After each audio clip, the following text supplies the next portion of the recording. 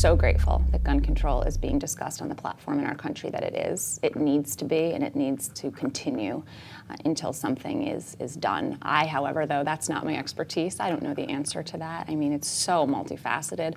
You know, my expertise is making sure that children are successful, and now, hopefully, engaging them in learning to be compassionate, caring, and empathetic. That's the piece I can play. That's the part I can do. And that the focus should be on the children and not on that individual that chose to darken the lights. Why do you think it's important that we not give celebrity to these individuals who choose the opposite of hope? I think that because I think that does a huge disservice to the lives that were lost. Those lives, those names, their faces, thank you for showing some of them, those are the only names and faces that should be remembered, their legacy.